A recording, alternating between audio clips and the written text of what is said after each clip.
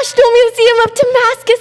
This is amazing! Did you know that this is the very city that Apostle Paul journeyed to when he was blind? I didn't know Apostle Paul was here. Remember, after that bright light had blinded Paul, he had a vision that he would meet a man by the name of Ananias who would cure him of his blindness. Wow. Now, you have to remember, Ananias wanted nothing to do with Paul, who had been killing Christians.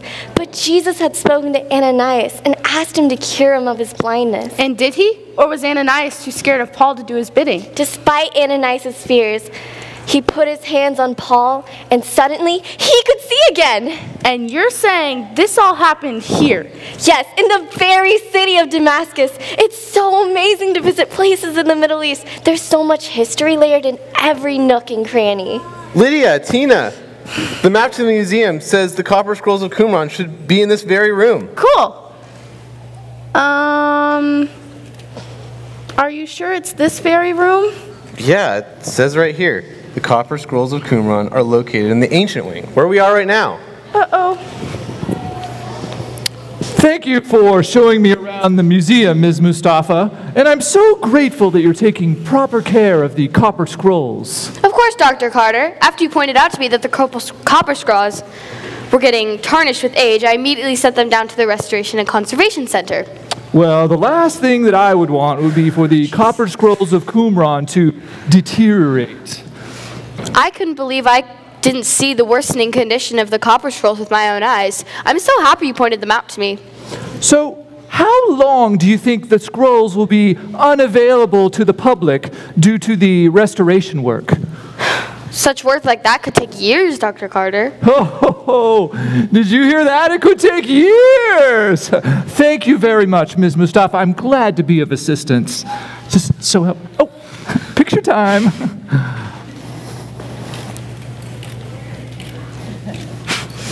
Thank you.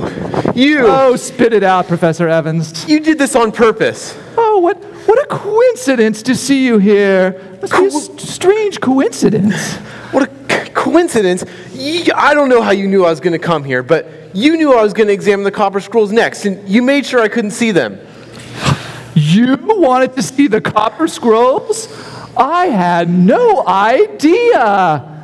Too bad they're going to be unavailable to the public for a couple of years.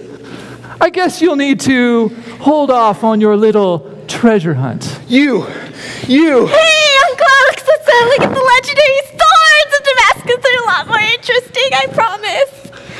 Listen, Alex, I know you're upset. I'm upset too.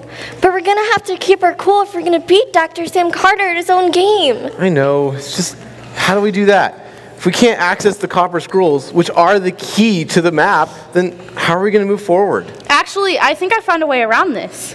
What do you mean? Well, after hearing that Sam managed to get the Copper Scrolls put away in the restoration area, I looked into ways to actually view that particular wing of the museum. And what'd you find? Let's just say that we have a private tour of the restoration area tonight.